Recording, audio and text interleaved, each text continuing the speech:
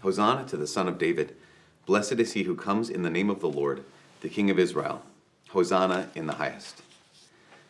My brothers and sisters, since the beginning of Lent until now, we have prepared our hearts by penance and by charitable works. Today we gather together to herald with the whole Church the beginning of the celebration of our Lord's Paschal mystery, that is to say, his passion and his resurrection.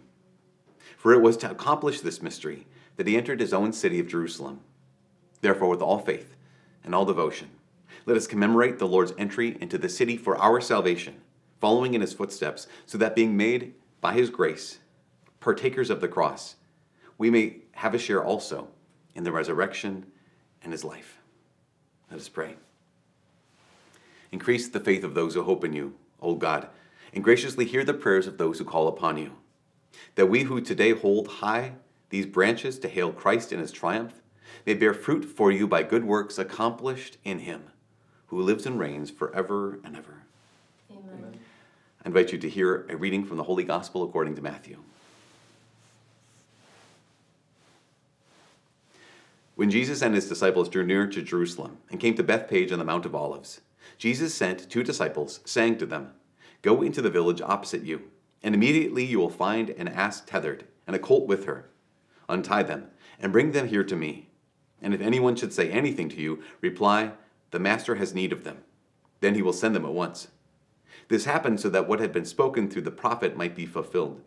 "Say to daughter Zion, behold, your king comes to you, meek, and riding on an ass, and on a colt, the foal of a beast of burden." The disciples went and did as Jesus had ordered them.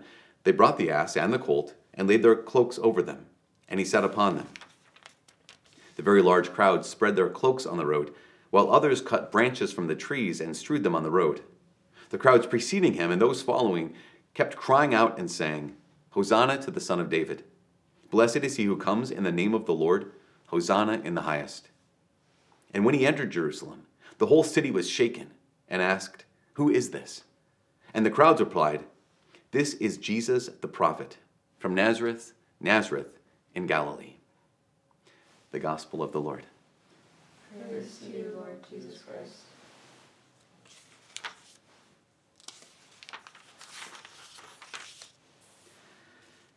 "6 days before the Passover, when the Lord came into the city of Jerusalem, the children ran to meet him. In their hands they carried palm branches, and with a loud voice cried out, 'Hosanna in the highest. Blessed are you who have come in your abundant mercy.'" Let us pray. Almighty ever-living God, who as an example of humility for the human race to follow, caused our Savior to take flesh and submit to the cross, graciously grant that we may heed his lesson of patient suffering, and so merit a share in his resurrection, who lives and reigns with you in the unity of the Holy Spirit, God forever and ever. Amen. I invite you to be seated as we hear from God's word.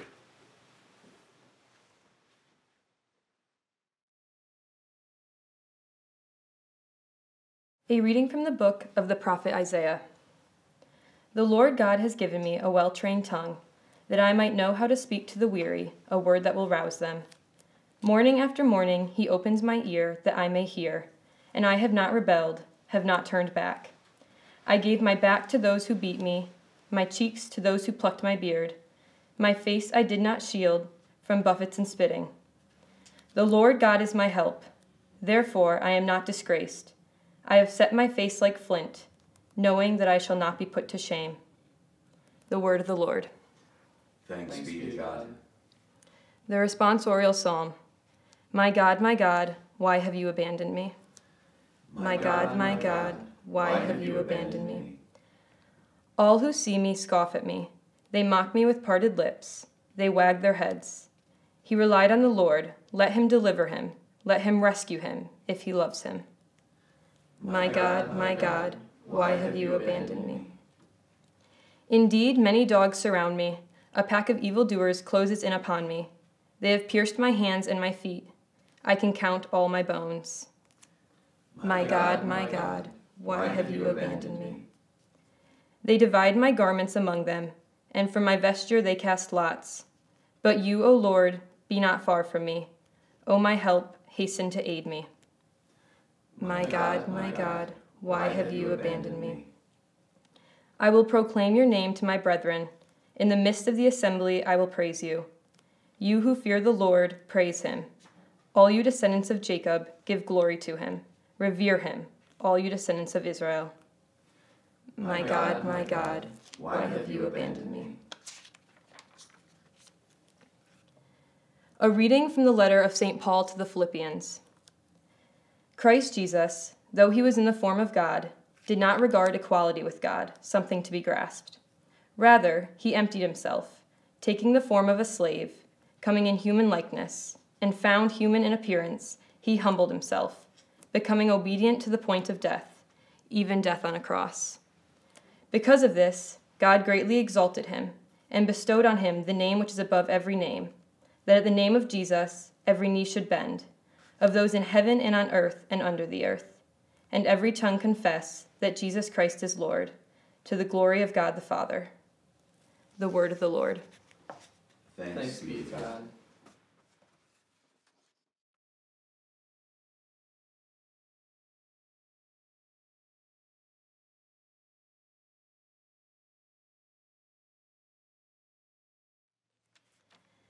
The Passion of our Lord Jesus Christ according to Mark.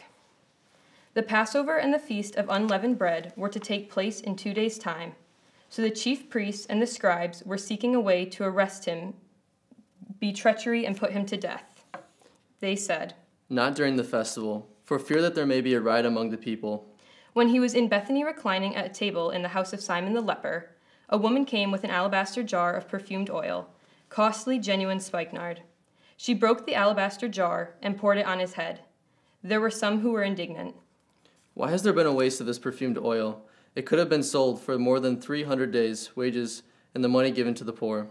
They were infuriated with her. Jesus said, Let her alone. Why do you make trouble for her? She has done a good thing for me. The poor you will always have with you, and whenever you wish, you can do good to them. But you will not always have me. She has done what she could. She has anticipated anointing my body for burial. Amen, I say to you, wherever this gospel is proclaimed to the whole world, what she has done will be told in memory of her. Then Judas Iscariot, one of the 12, went off to the chief priests to hand him over to them. When they heard him, they were pleased and promised to pay him money. Then he looked for an opportunity to hand him over. On the first day of the Feast of Unleavened Bread, when they sacrificed the Passover lamb, his disciples said to him, "Where do you want us to go and prepare for you to eat the Passover?" He sent 2 of his disciples and said to them, Go into the city, and a man will meet you carrying a jar of water. Follow him. Wherever he enters, say to the master of the house, the teacher says, Where is my guest room, where I may eat the Passover with my disciples? Then he will show you a large upper room, furnished and ready. Make preparations for us there. The disciples then went off, entered the city, and found it just as he had told them, and they prepared the Passover. When it was evening, he came with the 12, and as they reclined at table and were eating, Jesus said, Amen. I say to you, one of you will betray me, one who is eating with me. They began to be distressed and to say to him one by one, "Surely it is not I." He said to them, One of the 12, the one who dips with me into the dish. For the Son of Man indeed goes, as it is written of him, but woe to that man by whom the Son of Man is betrayed. It would be better for that man if he had never been born. While they were eating, he took bread, said the blessing, broke it, and gave it to them and said, Take it. This is my body. Then he took a cup, gave thanks, and gave it to them, and they all drank from it. He said to them, This is the blood of the covenant, which will be shed for many. Amen. I say to you, I shall not drink again the fruit of the vine until the day when I drink it new in the kingdom of God." Then, after singing a hymn, they went out to the Mount of Olives. Then Jesus said to them, "All of you will have your faith shaken, for it is written, 'I will strike the shepherd, and the sheep will be dispersed.' But after I have been raised up, I shall go before you to Galilee." Peter said to him, Even though all should have their faith shaken, mine will not be. Then Jesus said to him, "Amen. I say to you, this very night before the cock crows twice, you will deny me 3 times. But he vehemently replied, Even though I should have to die with you, I will not deny you. and they all spoke similarly. Then they came to a place named Gethsemane, and he said to his disciples, Sit here while I pray." He took with him Peter, James, and John, and began to be troubled and distressed. Then he said to them, "My soul is sorrowful, even to death. Remain here and keep watch." He advanced a little and fell to the ground and prayed that if it were possible, the hour might pass by him. He said, "Abba, Father, all things are possible to you. Take this cup away from me, but not what I will, but what you will." When he returned, he found them asleep. He said to Peter, "Simon, are you asleep? Could you not keep watch for 1 hour? Watch, and pray that you may not undergo the test. The spirit is willing, but the flesh is weak." Withdrawing again, he prayed, saying the same thing. Then he returned once more and found them asleep, for they could not keep their eyes open and did not know what to answer him. He returned a 3rd time and said to them, "Are you still sleeping and taking your rest? It is enough. The hour has come. Behold, the Son of Man is to be handed over to sinners. Get up. Let us go. See, my betrayer is at hand." Then, while he was still speaking, Judas, one of the 12, arrived, accompanied by a crowd with swords and clubs, who had come from the chief priests, the scribes, and the elders. His betrayer had arranged a signal with them, saying, The man I shall kiss is the one. Arrest him and lead him away securely. He came and immediately went over to him and said, Rabbi. And he kissed him. At this they laid hands on him and arrested him. One of the bystanders drew his sword, struck the high priest's servant, and cut off his ear. Jesus said to them in reply, "Have you come out as against a robber, with swords and clubs to seize me? Day after day I was with you teaching in the temple area, yet you did not arrest me. But that the scriptures may be fulfilled." And they all left him and fled. Now a young man followed him wearing nothing but a linen cloth about his body. They seized him, but he left the cloth behind and ran off naked. They led Jesus away to the high priest, and all the chief priests and the elders and the scribes came together. Peter followed him at a distance into the high priest's courtyard and was seated with the guards, warming himself at the fire. The chief priests and the entire Sanhedrin kept trying to obtain testimony against Jesus in order to put him to death, but they found none. Many gave false witness against him, but their testimony did not agree. Some took the stand and testified falsely against him, alleging, We heard him say, "I will destroy this temple made with hands, and within 3 days I will build another, not made with hands." Even so, their testimony did not agree.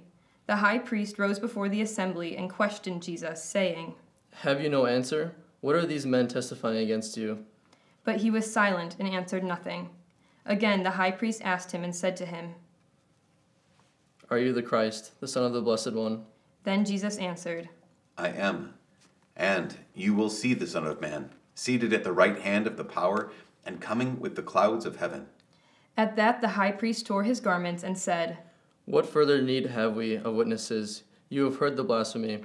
What do you think? They all condemned him as deserving to die. Some began to spit on him.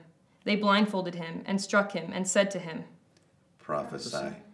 And the guards greeted him with blows. While Peter was below in the courtyard, one of the high priest's maid came along. Seeing Peter warming himself, she looked intently at him and said, "You too were with the Nazarene, Jesus." But he denied it, saying, I neither know nor understand what you are talking about. So he went out into the outer court. Then the cock crowed. The maid saw him and began again to say to the bystanders, "This man is one of them." Once again he denied it. A little later the bystanders said to Peter once more, "Surely you are one of them, for you too are a Galilean." He began to curse and to swear. I do not know this man and about whom you are talking. And immediately a cock crowed a second time. Then Peter remembered the word that Jesus had said to him, "Before the cock crows twice, you will deny me 3 times." He broke down and wept. As soon as morning came, the chief priests with the elders and the scribes, that is, the whole Sanhedrin, held a council. They bound Jesus, led him away, and handed him over to Pilate. Pilate questioned him. "Are you the king of Jews?" He said to him in reply, "You say so." The chief priests accused him of many things. Again, Pilate questioned him. "Have you no answer? See how many things they accuse you of." Jesus gave him no further answer, so that Pilate was amazed. Now on the occasion of the feast, he used to release to them one prisoner whom they requested. A man called Barabbas was then in prison along with the rebels who had committed murder in a rebellion. The crowd came forward and began to ask him to do for them as he was accustomed. Pilate answered, "Do you want me to release you to the king of the Jews?" For he knew that it was out of envy that the chief priests had handed him over. But the chief priests stirred up the crowd to have him release Barabbas for them instead. Pilate again said to them in reply, "Then what do you want me to do with the man you call the king of the Jews?" They shouted again. Crucify him. Pilate said to them. "Why? What evil has he done?" They only shouted the louder. Crucify him. So Pilate, wishing to satisfy the crowd, released Barabbas to them, and after he had Jesus scourged, handed him over to be crucified. The soldiers led him away inside the palace, that is, the praetorium, and assembled the whole cohort. They clothed him in purple, and weaving a crown of thorns, placed it on him. They began to salute him with, Hail, King of the Jews. and kept striking his head with a reed and spitting upon him. They knelt before him in homage, and when they had mocked him, they stripped him of the purple cloak, dressed him in his own clothes, and led him out to crucify him. They pressed into service a passerby, Simon, a Cyrenian, who was coming in from the country, the father of Alexander and Rufus, to carry his cross. They brought him to the place of Golgotha, which is translated, place of the skull. They gave him wine, drugged with myrrh, but he did not take it. Then they crucified him, and divided his garments by casting lots for them to see what each should take. It was 9 o'clock in the morning when they crucified him. The inscription of the charge against him read, "The King of the Jews."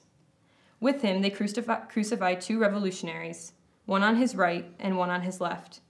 Those passing by reviled him, shaking their heads, saying, You who would destroy the temple and rebuild it in 3 days, save yourself by coming down from the cross. Likewise, the chief priests, with the scribes, mocked him among themselves and said, He saved others, he cannot save himself. Let the Christ, the King of Israel, come down now from the cross, that we may see and believe. Those who were crucified with him also kept abusing him. At noon, darkness came over the whole land until 3 in the afternoon. And at 3 o'clock, Jesus cried out in a loud voice, Eloi, Eloi, lema sabachthani, which is translated, my God, why have you abandoned me? Some of the bystanders who heard it said, Look, he is calling Elijah. One of them ran, soaked a sponge with wine, put it on a reed, and gave it to him to drink, saying, Wait, let us see if Elijah comes down to him. Jesus gave a loud cry and breathed his last.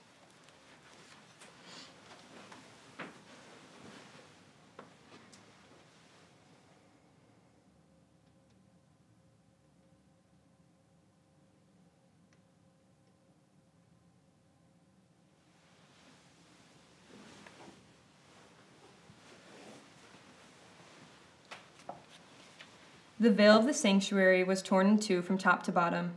When the centurion who stood facing him saw how he breathed his last, he said, Truly, this man was the Son of God. There were also women looking on from a distance. Among them were Mary Magdalene, Mary the mother of the younger James, and of Joseph, and Salome. These women had followed him when he was in Galilee and ministered to him. There were also many other women who had come up with him to Jerusalem. When it was already evening, since it was the day of preparation, the day before the Sabbath, Joseph of Arimathea, a distinguished member of the council, who was himself awaiting the kingdom of God, came and courageously went to Pilate and asked for the body of Jesus. Pilate was amazed that he was already dead. He summoned the centurion and asked him if Jesus had already died. And when he learned of it from the centurion, he gave the body to Joseph. Having bought a linen cloth, he took him down, wrapped him in the linen cloth, and laid him in a tomb that had been hewn out of the rock. Then he rolled a stone against the entrance to the tomb. Mary Magdalene and Mary, the mother of Joseph, watched where he was laid.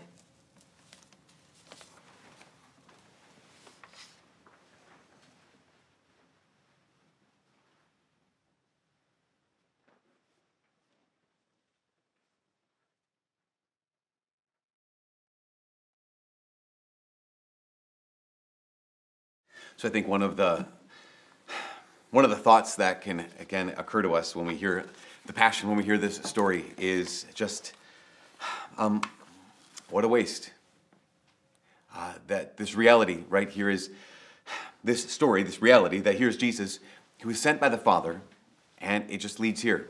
It leads to this place of rejection and betrayal and humiliation and abuse and pain and torture and death, failure. And it can seem like such a waste, right? And of course, we know there's more to this story. We know that this, we know that this actually did something.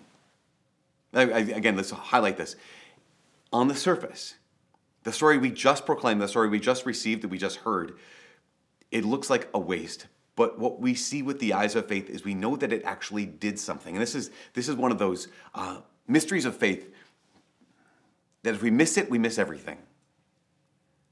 This mystery of faith that here is Jesus Christ, not only his life, but his suffering, his death, and his resurrection.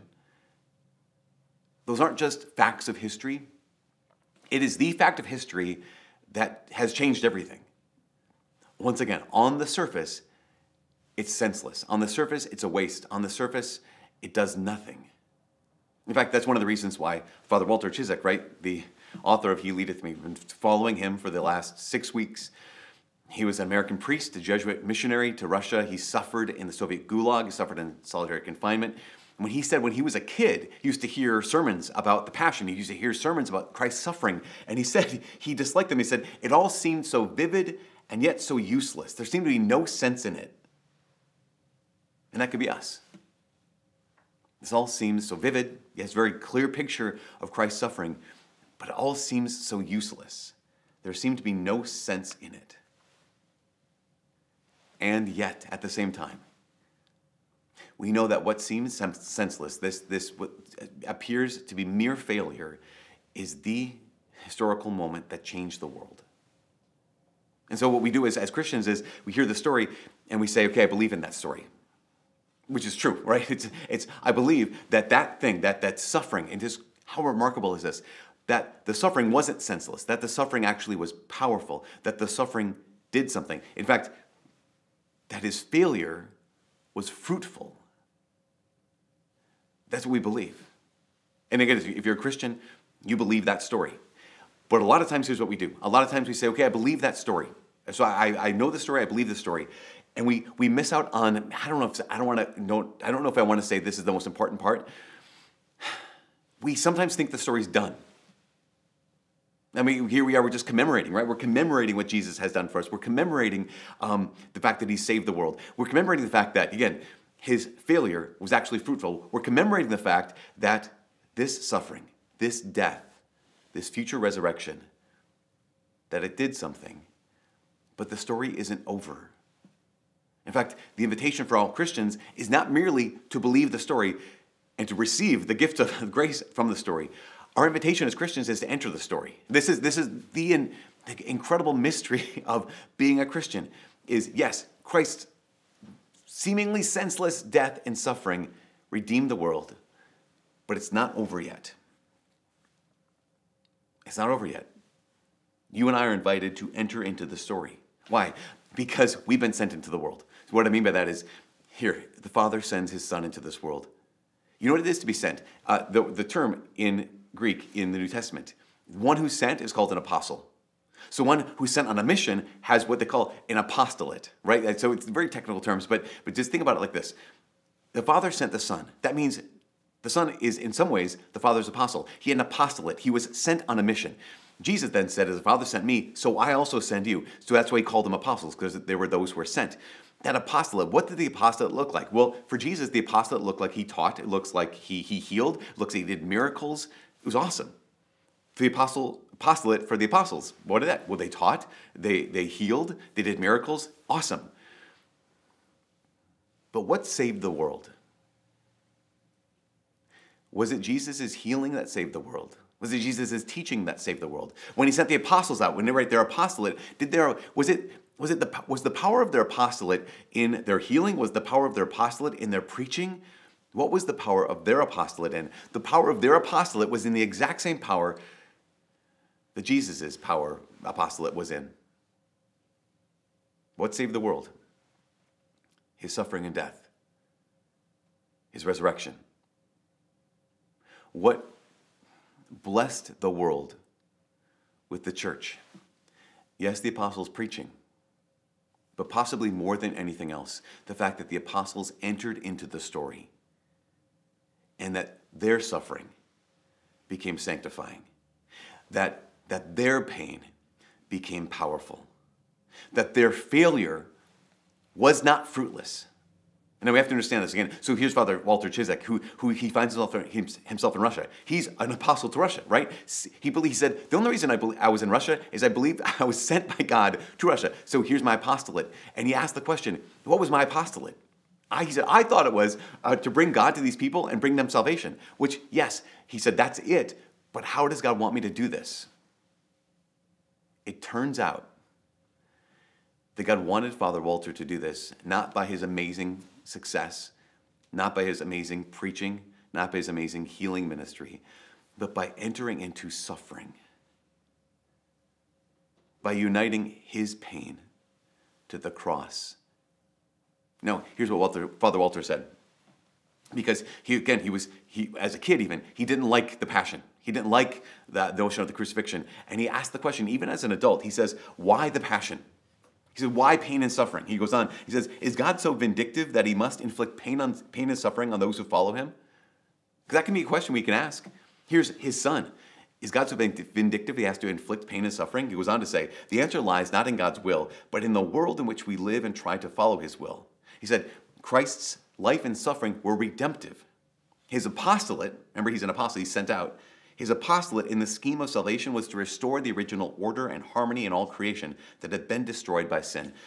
His perfect obedience to the Father's will redeemed man's first and continuing disobedience to that will. We know the story, right? The story of the fall. In the fall, what happens is here's Adam and Eve, here's our first parents, and they're living in loving relationship with God the Father. What breaks the world? What breaks the world is their disobedience. So it's just the way that we all share in Adam's sin, his disobedience, we're all called to share in Christ's obedience and his salvation. So what heals the world?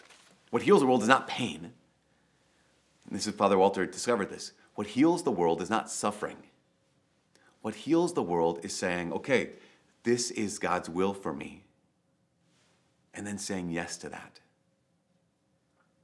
He goes on to say, the way we enter the story, not just believe the story that Jesus did this, but the way we enter the story, he says, Christ's redemptive act did not of itself restore all things.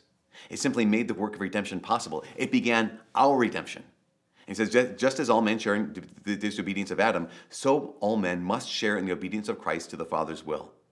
Redemption will only be complete when all men share his obedience. So the world has not been changed overnight.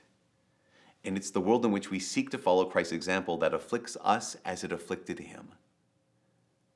We wonder why, as Christians, sometimes life feels not as dramatic as it should. Sometimes we can think like, what am I missing in the Christian life?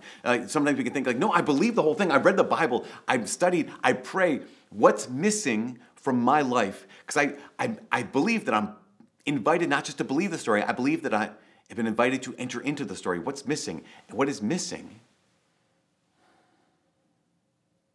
is this insight that says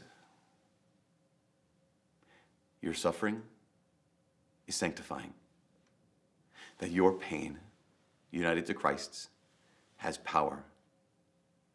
That we sometimes just think that, no, it's the teaching, it's the learning, it's the preaching, it's the healing, that changes the world. That's how we participate in God's salvation of the world.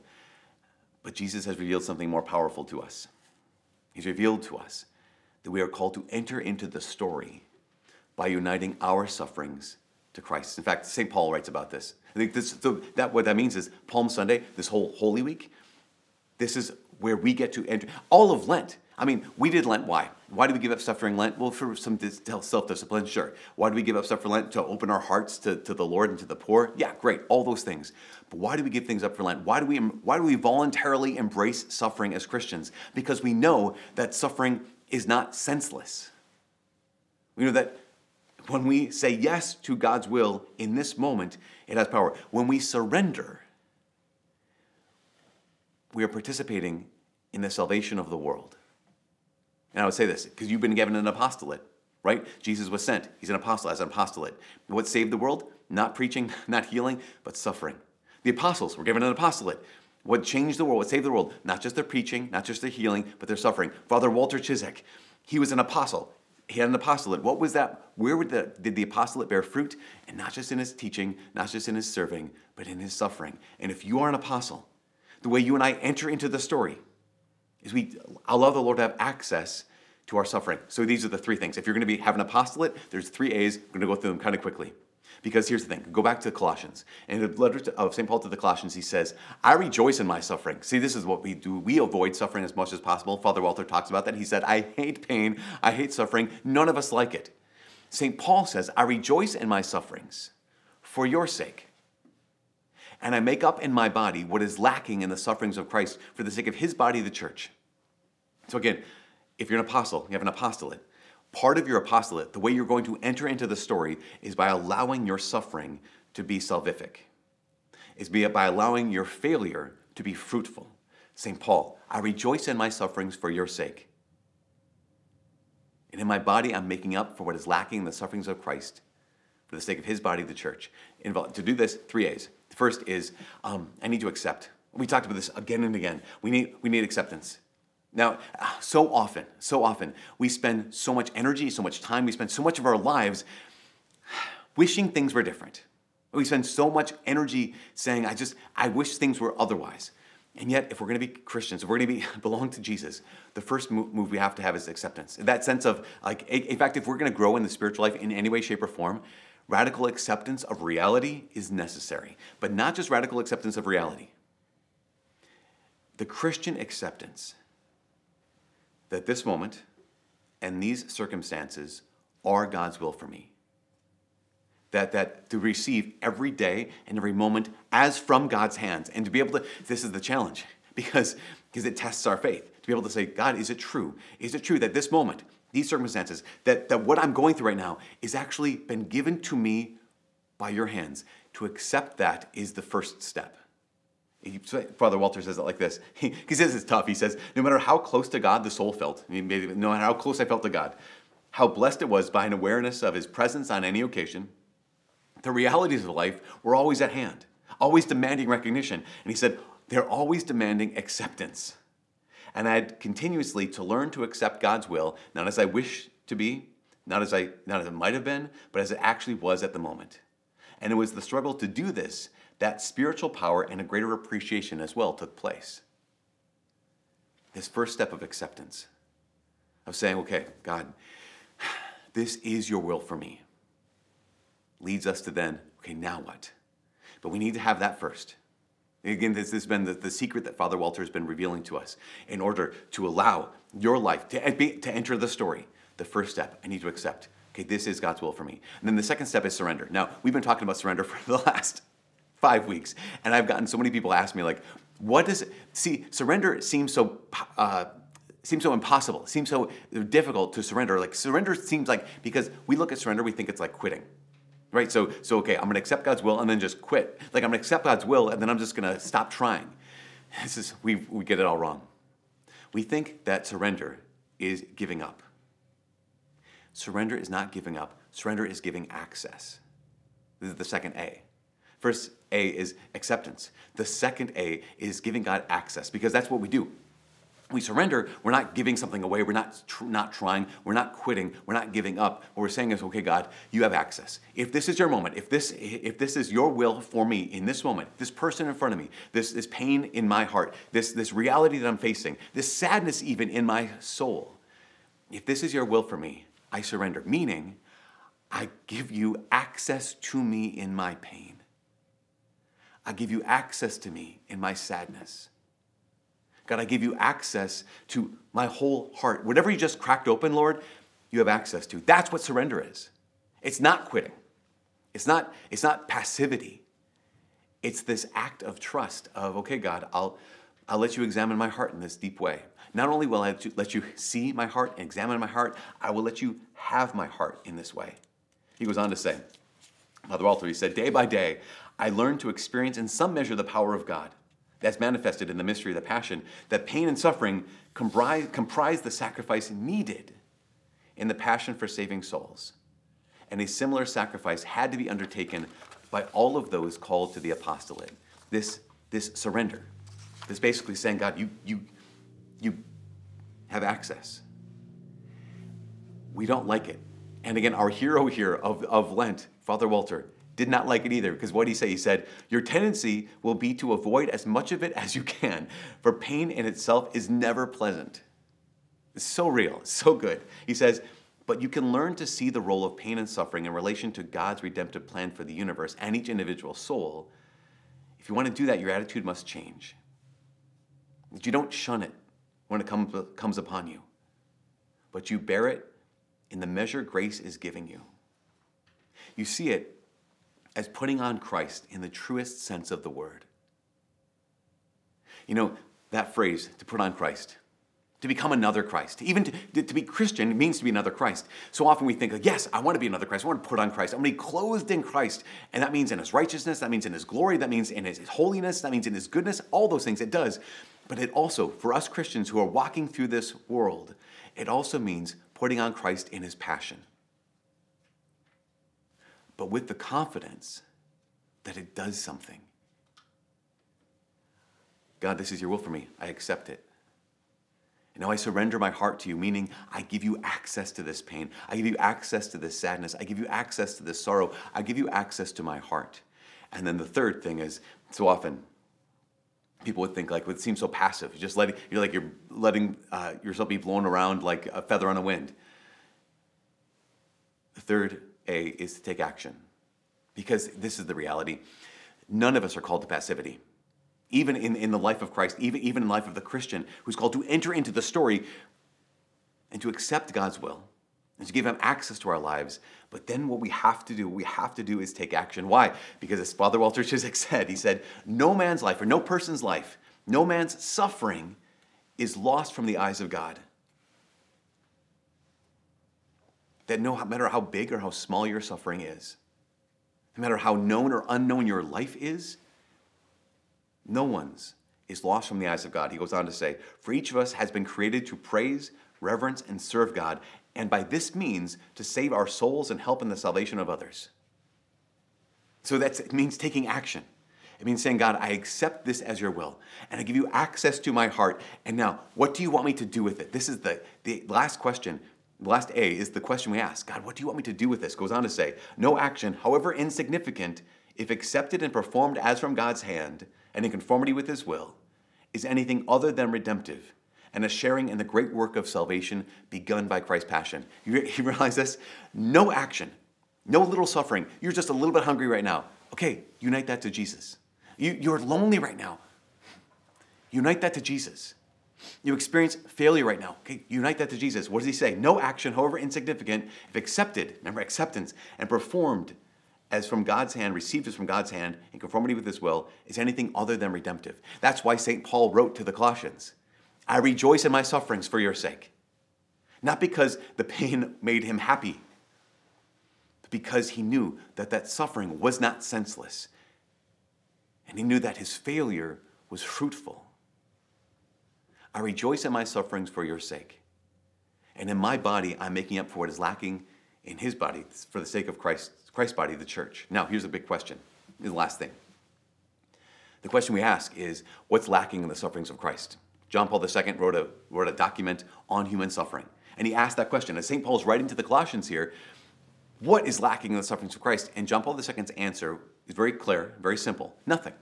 There's nothing lacking in the sufferings of Christ. But he goes on to say, but that you and I might know the joy of being part of the story. I'm paraphrasing. But you and I would know the joy of being part of the story, that we actually get to be part of God's redemption of this world. Jesus Christ, in his mercy and his love for you, has extended to each of us a particle of his cross. So that it's not just your victories that bring about a transformation. It's not just the wins that win over the world. But it's that your suffering is no longer senseless. that your failure can be fruitful. That your life, even if it's a hidden life, has power. We know this. We know that pain on its own is just painful. That suffering on its own just hurts. We know that on its own, the cross simply crushes. Without Jesus, pain is just pain. But united with Jesus Christ, your cross and my cross has a new power. United with Christ, pain has power. It has the power to transform the world, and that's the conclusion that Father Walter comes to. He said he looked out at the world, he looked out at Russia, he looked out at all of his suffering, and he realized, he said, oh, this suffering actually will not end here. This suffering is my entering into the story and the sufferings of all the people around him in the gulag, in solitary confinement, throughout the whole country of Russia. He said, our suffering will pave a way for a new future. And this is the invitation. I was talking to a priest, this last thing. I was talking to a priest just the other day. And he said, nursing homes need to become the new convents. I was like, what are you talking about? And he said, for centuries in the history, the life of the church, there are monks and nuns who have entered into the convents and into the monasteries. And they have prayed and they have offered up their ordinary daily sufferings.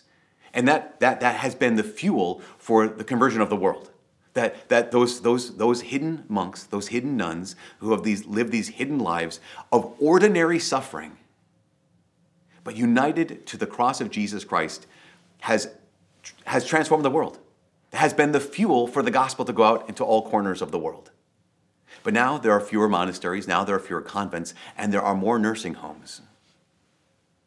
And he said what we need is to allow these nursing homes to become the new convents and the new monasteries. Because if you are listening to this and you're stuck in at home, this is the new convent. This is the new monastery. This is the new opportunity. It's the new moment for all of us to discover what Father Walter discovered. As he said, I looked out, he said, oh my gosh, he said, reflecting on all these truths was consoling. The truth that my pain is powerful, united with Jesus. That my suffering is not senseless when it's united to the cross. He said it was consoling, but it was more than consoling. It opened up to me a whole new vision of Siberia and the pain and suffering that went on around me. This is true about your situation as well. You might find yourself stuck in a bed, unable to get out of bed. To unite that suffering with the sufferings of Jesus Christ literally will save lives. You might experience a great and powerful loneliness in this moment. To unite your loneliness to the loneliness of Jesus Christ has the capacity to transform this world. You might experience a great physical pain, mental pain. You might experience physical illness or mental illness to be able to say, okay, God, I accept this. This is your will for me. I am willing to surrender this to you and give you access to it. And now I'm going to take action. And I'm going to unite whatever pain I have to your cross. That's how we enter the story. That's how, as Christians, we live a fully Christian life.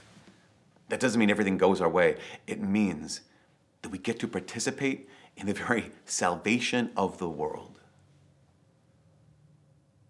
And you and I don't have to wait to start, because you've already been sent.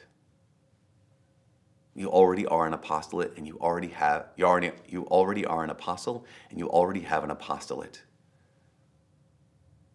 And an essential part of your apostolate is the essential part of Christ's apostolate. Take your suffering and bring it to the cross. Take your pain and unite it to Christ. Take your failure and hand it to the Lord. To accept every moment as from God's hand. To surrender and give him access to every aspect of your life. And to take action, knowing that your suffering is salvific, that your pain does have power, and that your failure is fruitful. And part of that fruit is the salvation of the world.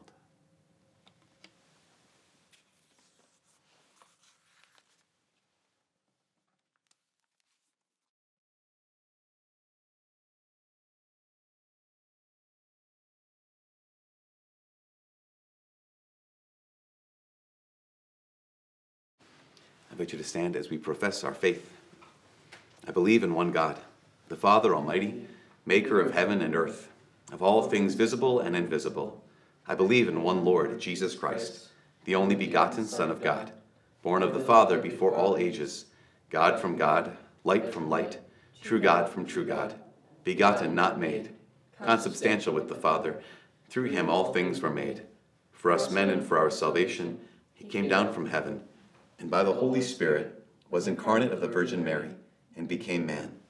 For our sake he was crucified under Pontius Pilate.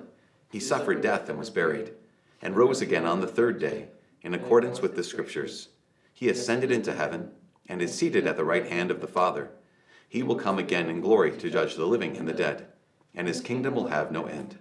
I believe in the Holy Spirit, the Lord, the giver of life, who proceeds from the Father and the Son, who with the Father and the Son is adored and glorified, who has spoken through the prophets. I believe in one holy Catholic and Apostolic Church. I confess one baptism for the forgiveness of sins, and I look forward to the resurrection of the body and the life of the world to come. Amen. Confident in God's love for us and that he hears all of our prayers, we now approach him with our needs.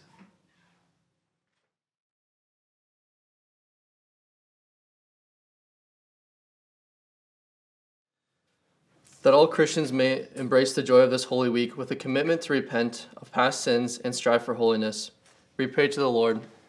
Lord, hear our prayer. That church leaders may proclaim with courage and conviction the gospel of Christ crucified, we pray to the Lord. Lord, hear our prayer. That world leaders may reflect the sovereignty of Christ as they work to eliminate unnecessary suffering from their countries, we pray to the Lord. Lord, hear our prayer. That the crucifixion of Christ for all people may teach us that there is no such thing as a worthless life, or a person God does not love, we pray to the Lord. Lord, hear our prayer. That those preparing to enter the church this Easter may be protected from evil and grow in holiness, we pray to the Lord. Lord, hear our prayer. That those who have died may find everlasting joy in the Father's kingdom, we pray to the Lord. Lord, hear our prayer. For the grace this week to accept God's will, to give God access to each moment, and to share in the sufferings of Christ by taking action, we pray to the Lord. Lord, hear our prayer. We continue our prayers by offering our prayer for vocations here in the Diocese of Duluth. Please pray for vocations here locally as well as in your locale as we pray together. Almighty Father, we beg you for an increase in religious vocations and holy marriages in our diocese. Help us to be generous in our response to your call. Choose from our homes those who are needed for your work, and strengthen us with the courage to say yes and to follow you. Help us as a diocese, as a parish, as families, to encourage and foster vocations to the priesthood, permanent diaconate, and consecrated life. We commend our prayers to our patroness, Mary, Queen of the Rosary, and ask this through Jesus Christ our Lord. Amen.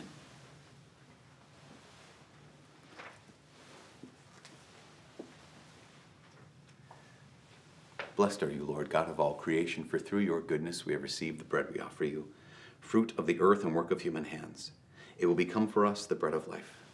Blessed be God forever.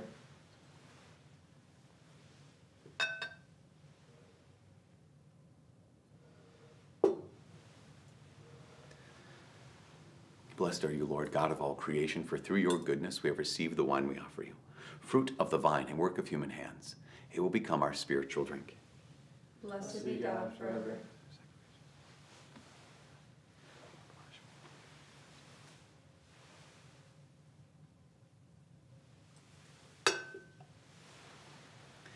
Pray, my brothers and sisters, that my sacrifice and yours may be acceptable to God, the Almighty Father. May the Lord accept the sacrifice at your hands, for the praise and glory of his name, for our good and the good of all his holy church. Through the passion of your only begotten Son, O Lord, may our reconciliation with you be near at hand, so that, though we do not merit it with our own deeds, yet by this sacrifice made once for all, we may feel already the effects of your mercy. Through Christ our Lord. Amen. The Lord be with you. And with your spirit. Lift up your hearts. We lift them up to the Lord. Let us give thanks to the Lord our God. It is right and just. It is truly right and just. Our duty and our salvation always and everywhere to give you thanks, Lord, Holy Father, Almighty and eternal God, through Christ our Lord. For though innocent, he suffered willingly for sinners, and accepted unjust condemnation to save the guilty. His death has washed away our sins, and his resurrection has purchased our justification. And so with all the angels, we praise you, as in joyful celebration we acclaim, Holy, holy, holy Lord, God of hosts, heaven and earth are full of your glory. Hosanna in the highest. Blessed is he who comes in the name of the Lord. Hosanna in the highest. You are indeed holy, O Lord, and all you have created rightly gives you praise. For through your Son, our Lord Jesus Christ, by the power and working of the Holy Spirit, through your death gave life to the world, and make them holy. And you never cease to gather a people to yourself, so that from the rising of the sun to its setting a pure sacrifice may be offered to your name. Therefore, O Lord, we humbly implore you, by the same Spirit, graciously make holy these gifts we have brought to you for consecration, that they may become the body and blood of your Son, our Lord Jesus Christ, at whose command we celebrate these mysteries. For on the night he was betrayed, he himself took bread, and giving you thanks, he said the blessing, broke the bread, and gave it to his disciples, saying, Take this, all of you, and eat of it. For this is my body, which will be given up for you.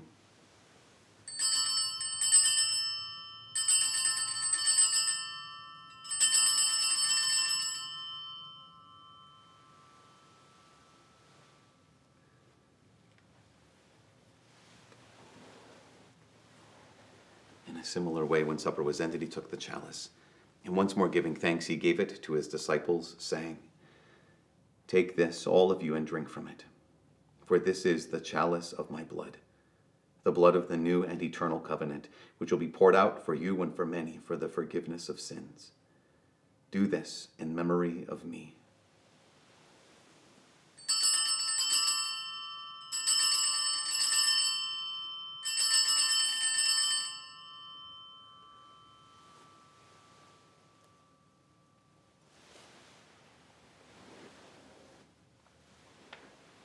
The mystery of faith. We proclaim your death, O Lord, and profess your resurrection until you come again. Therefore, O Lord, as we celebrate the memorial of the saving passion of your Son, his wondrous resurrection and ascension into heaven, and as we look forward to his second coming, we offer you in thanksgiving this holy and living sacrifice. Look, we pray, upon the oblation of your church, and recognizing the sacrificial victim by whose death you willed to reconcile us to yourself. Grant that we who are nourished by the body and blood of your Son and filled with his Holy Spirit may become one body, one spirit in Christ. May he make of us an eternal offering to you, so that we may obtain an inheritance with your elect, especially with the most blessed Virgin Mary, the Mother of God, with blessed Joseph, her spouse, with your blessed apostles and glorious martyrs, and with all your saints on whose constant intercession in your presence we rely for unfailing help. May this sacrifice of our reconciliation, we pray, O Lord, advance the peace and salvation of all the world. Be pleased to confirm in faith and charity your pilgrim church on earth, with your servant Francis, our Pope, Daniel, our Bishop, the order of bishops, all the clergy, and the entire people you have gained for your own. Listen graciously to the prayers of this family whom you have summoned before you. In your compassion, O merciful Father, gather to yourself all your children scattered throughout the world. To our departed brothers and sisters, and to all who are pleasing to you at their passing from this life, give kind admittance to your kingdom. There we hope to enjoy forever the fullness of your glory through Christ our Lord, through whom we bestow on the world all that is good.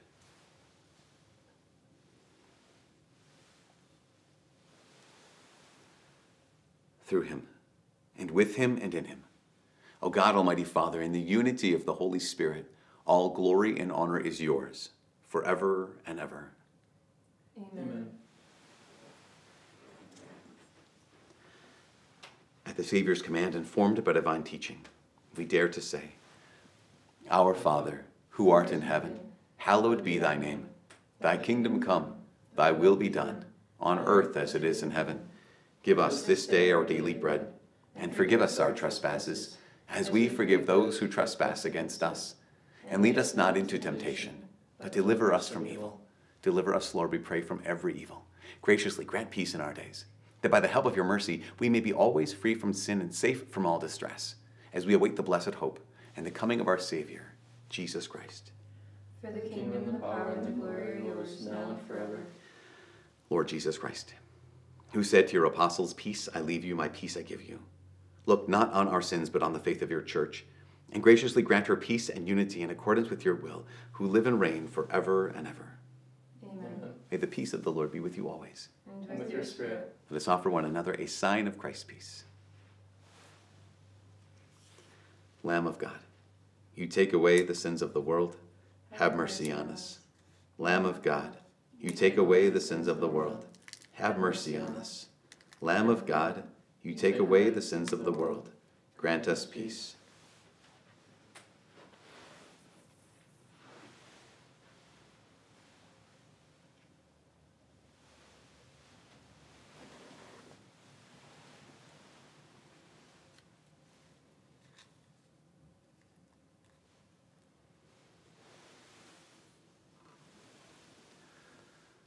Behold the Lamb of God. Behold him who takes away the sins of the world. Blessed are those who are called to the supper of the Lamb. Lord, I am not worthy that you should enter under my roof, but only say the word, and my soul shall be healed.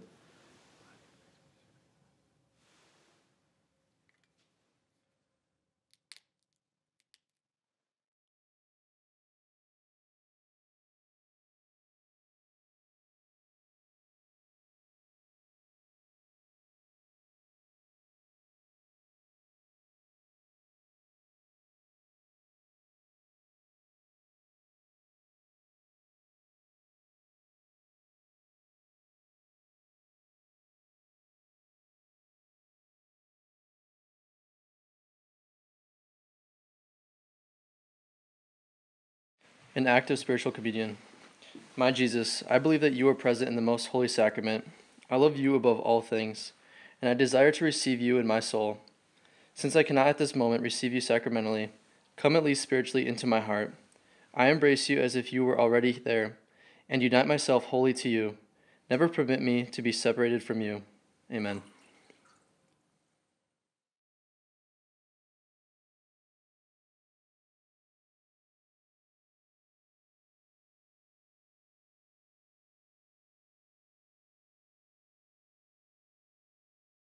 Father, if this chalice cannot pass without my drinking it, your will be done.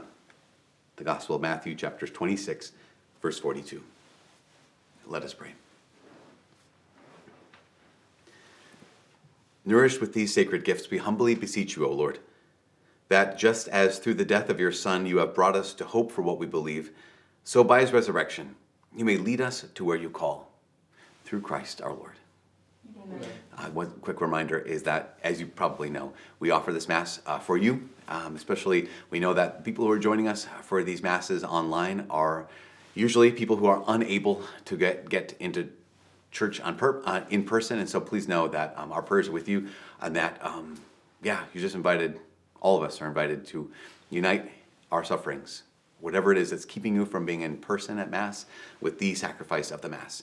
Also, this week, Holy Week, Happy Holy Week, we will have the Good Holy Thursday liturgy, we'll have the Good Friday liturgy, and Easter Sunday liturgy upcoming in this week. So just please know that we'll be walking with you over the Triduum and praying for you over the Triduum. We'll pray together now. St. Michael, the Archangel, defend us in battle. Be our protection against the wickedness and snares of the devil. May God rebuke him, we humbly pray. And do thou, O Prince of the heavenly host, by the power of God, cast into hell Satan and all the evil spirits who prowl about the world seeking the ruin of souls. Amen. The Lord be with you. And with your spirit. I invite you to bow down for the blessing. Look, we pray, O Lord, on this your family, for whom our Lord Jesus Christ did not hesitate to be delivered into the hands of the wicked and submit to the agony of the cross, who lives and reigns forever and ever. Amen. May the blessing of Almighty God, the Father, the Son, and the Holy Spirit come down upon you and remain with you always. Amen. Go in peace, glorifying the Lord by your life. Thanks be to God. Salve Regina, Mater Misericordiae, Vita Dulcedo, et spes nostra salve. A te clamamus, exules filii Eve, a te suspiramus, gementes et flentes, in ac lacrimarum vale. Ea ergo, advocata nostra, ilos tuos, misericordes oculos, ad nos converte. Et Iesum, benedictum fructum ventris tui, nobis, post hoc exilium, ostende. O clemens, O pia, O